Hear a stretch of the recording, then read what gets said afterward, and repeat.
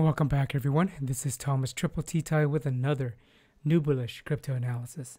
Before we dig in and take a look at Bitcoin's daily analysis, remember this is for edutainment only and not to be considered as financial advice. Additionally, I would appreciate it if you could help spread my analysis out to others, especially newbies, so they can get easy to understand analysis and stay informed and make better decisions. And you can do that by smashing the like, ringing my bell, and hitting subscribe if you haven't, and share your thoughts in the comment section. Let's dig into the news, and then we'll dive into the charts. According to the daily hodl, extreme hodling could completely destroy Bitcoin BTC, according to Bitfinex CEO Arthur Hayes. And I posed this question on Twitter and see what your thoughts are, and I appreciate you responding. But basically and he's not the first one to ask this question or to propose this, but Bitcoin's 21 million supply is predicted to be fully mined around 2140, I believe. The question is, as you know, miners make money by mining Bitcoin and solving the mathematical puzzle, if you will. And so they get paid by Bitcoin, and they use Bitcoin to pay off their expenses with some leftover money. So what happens if all 21 million Bitcoins have been mined? Then the miners would only get paid through fees, transaction fees. Now, if everyone held Bitcoin, meaning they're not going to sell it, they're going to hold it for a long, long time, thinking the price is going to go many times more, then there won't be any transactions on Bitcoin's blockchain. Therefore, there won't be any transaction fees to be collected by the miners. If the miners are not going to make money, why would they keep their operations open? That's the question. So hodling in the long run could potentially be detrimental to the Bitcoin blockchain unless they come up with some kind of new fee structure for the miners to stick around. This article is from Kitco, and it's labeled, "We have a problem. Bitcoin, gold, stock will all crash soon. Nothing will work," warns economist Alfonso Pecatiello. We are somewhat in a crash. We've been in the crash for quite some time, correction. And in my opinion, I've stood by this for a long time, especially with my low entry levels. We're going to crash some more. Some people have predicted we're going to go up to 100,000 for Bitcoin, etc., etc. But no, I still think we haven't found the bottom yet, and I've mentioned that for months now.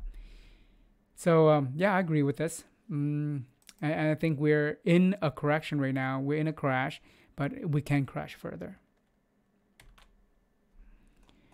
According to Cointelegraph, DeFi is not decentralized at all, says former Blockstream executive. Basically, what he's saying here is that since the DeFi platform or companies can, make any changes they want to their blockchain, therefore it's more centralized than it's decentralized. And I completely agree with him. And what he's saying here is that Bitcoin, on the other hand, is more decentralized. And I agree with that. However, I disagree with the fact that DeFi is not decentralized. There are ways we can make it more decentralized. And so not fully agreeing with him. Let's take a look at the charts here. Crypto market heat map, still blood red. Ape finally came crashing down more than 50% of its recent high, all-time high.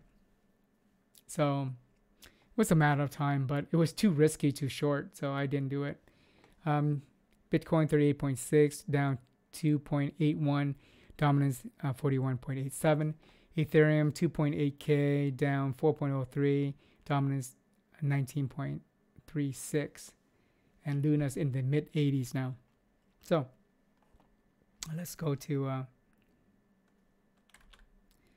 the crypto market cap, and you see here 1.76 down 3.28, 1.76 trillion that is, and you can see Bitcoin here 735.5 $1 billion.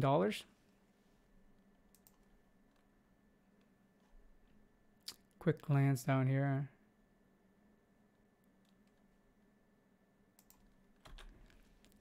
And here we have the daily charts on TradingView for Bitcoin. This candle here, this white candle here, just printed. So I'm gonna ignore that for a second. I'm gonna work with this tall body bearish candle here. So yesterday's analysis mentioned that BTC is likely to chop between 38K and 40.4K. 38K is this the predicted right here, this lower low trend line here, yellow dash line, and the 40.4K is this ascending trend line, this other one, and they form like somewhat a megaphone type pattern. So it came close. It was within that range. It put in a high of that's not 40. It's not 49. It's 40. Let's see here. Typo there. Yeah, it put in a. That's not even true. It's more. I think it was 39. Can't see it with this bright light and dark text. Yeah, 39.9, not 40.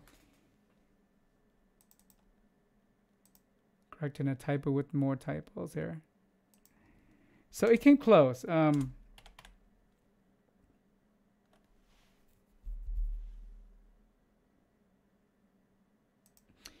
So it came in at a high of 39. 39 point. No, is that right? So confusing here. No, that's right. Yeah, it came in at 39.9, and for the high, and a low of 38.2. So pretty close, you know, pretty close within that range.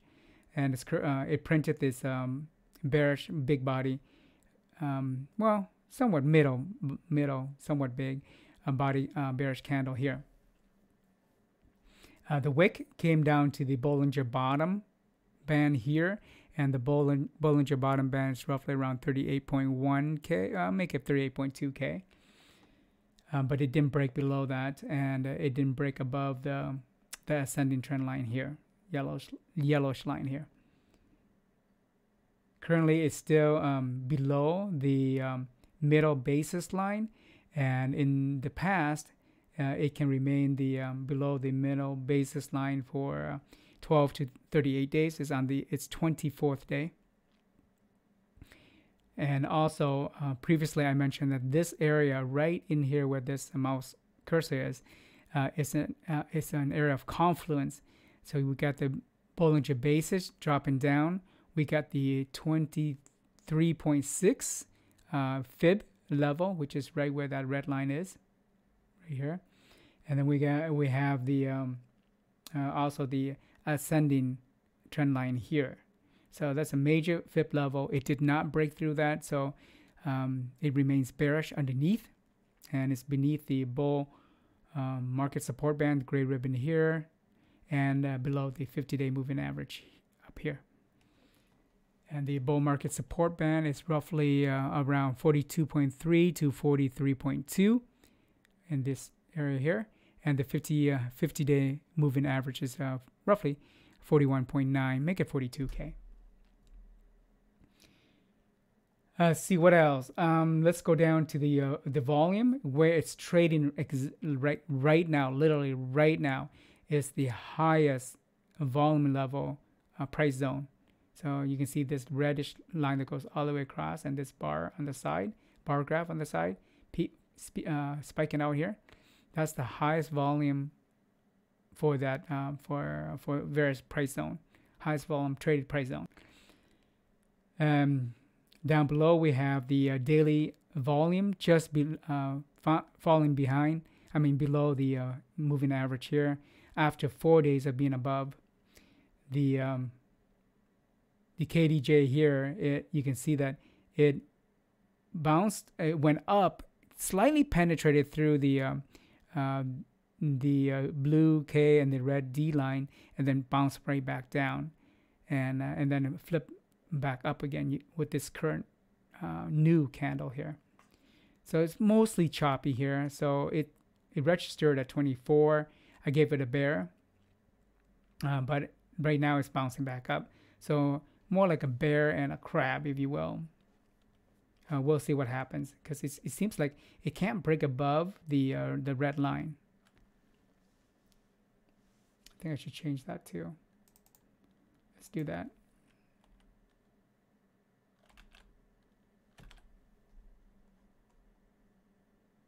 Nope, that didn't work. Let's put a copy the crab here.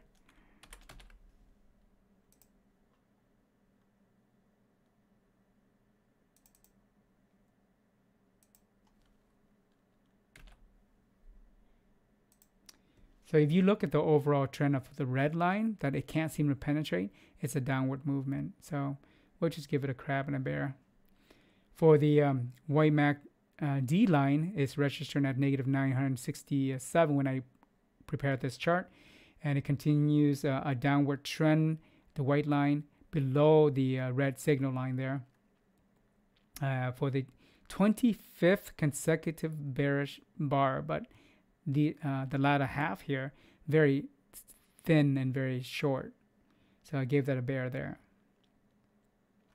For the red RSI, the blue CVD, and the white MOM momentum indicator, they all flipped down and then they went horizontal, and the red RSI is at 41, and 41 just below the middle 50 mark, so it's got some ways to bounce up and down if it wants to.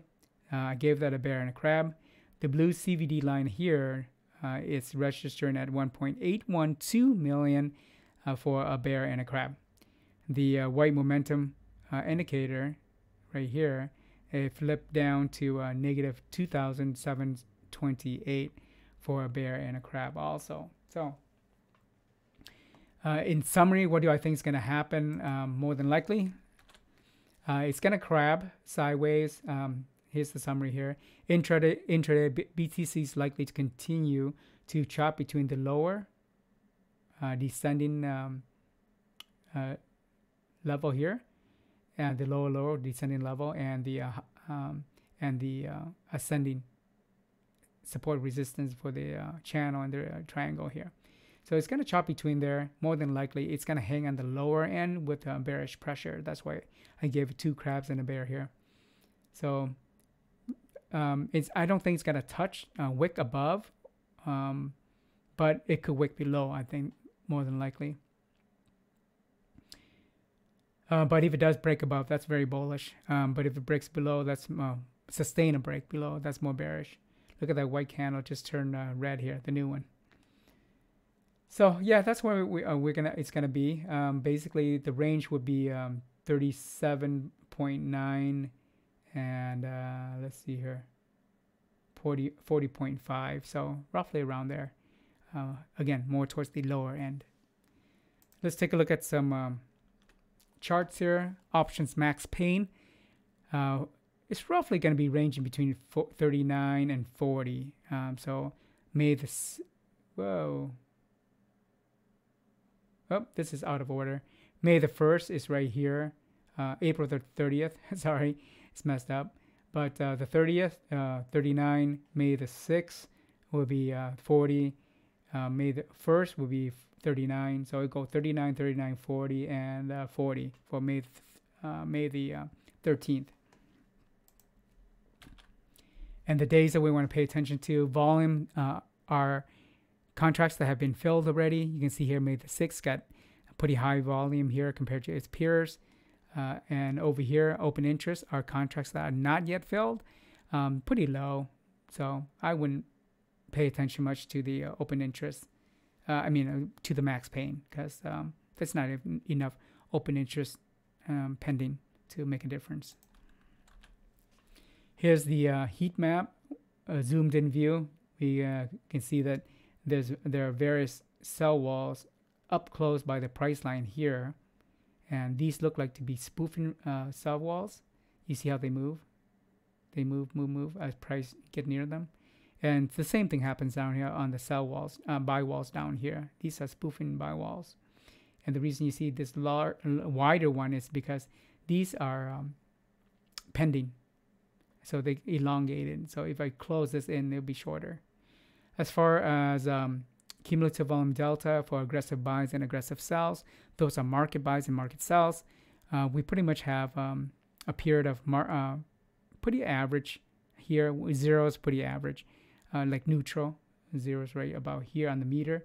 So you get almost zero on aggressive buys here, and then it dropped below for aggressive sells here. But mainly it hasn't been aggressive for buys or sells, maintaining pretty much at around zero. Currently just below zero, but still somewhat neutral here. Here's a zoomed out view, so you can see major sell walls on top, major buy walls on the bottom. The 50 sell wall is still here, not much down below it. As far as buy walls down below, you can see 36K is coming in bigger right there. 35K is getting bigger too. It's more reddish. But notice right below the price line, there's a thick band underneath. That's why it hasn't fallen below. There's pretty good support there. It's pretty thick, much thicker than above it. And then down below 32, it's getting, you can see that it's getting bigger here because it was blue, whitish. Now it's turning more warm, yellowish color. 30K is still there. 25K is still there. 20K, it's still there. So more than likely, I wouldn't be surprised if it breaks down below somewhere around 30K here, wick down. Some people are saying that 25. I have entry levels for 25, and I've shared those, but who knows? Here's the liquidation levels map. Cumulative volume delta, currently -9, roughly 63, and that's a million. So it's pretty small. I forgot to put million there. But what this amount of money means is that you have these are only for 25x to 100x high leverage positions. So you have short high leverage positions up on top, long leverage positions on the bottom. You take the amount of money from the shorts, you minus the longs. The difference is $960 million, and it's not a big deal. It's not going to change any. It's not going to move or impact or influence the spot market right now. Right now is all macro factors. And that's it. Let's see. Entry levels. My entry levels, again, for edutainment purposes only, remains as follows. 37.5, FOMO level 15% of budget. 35K, 20%. 32K, 30%, and that's the sweet spot. I'm sorry, 32K, yeah. 30K, 25%. 25K, 10%. And the lower levels have been pretty consistent for a long time now. So I hope that was helpful for you. And I need to save this before I lose the info. All right, so it's my third video for the day. I still have a Phantom video, and then try to make up some videos from yesterday and the day before. So it'll take some time. If not today, I'll make it up over the weekend. So I'll see you in the next video, hopefully later today. I'm a bit tired, but we'll see. All right, please help spread the analysis to others by smashing the like, ringing my bell, hit and subscribe, and if you haven't, and share your thoughts in the comment section. Appreciate it. Peace.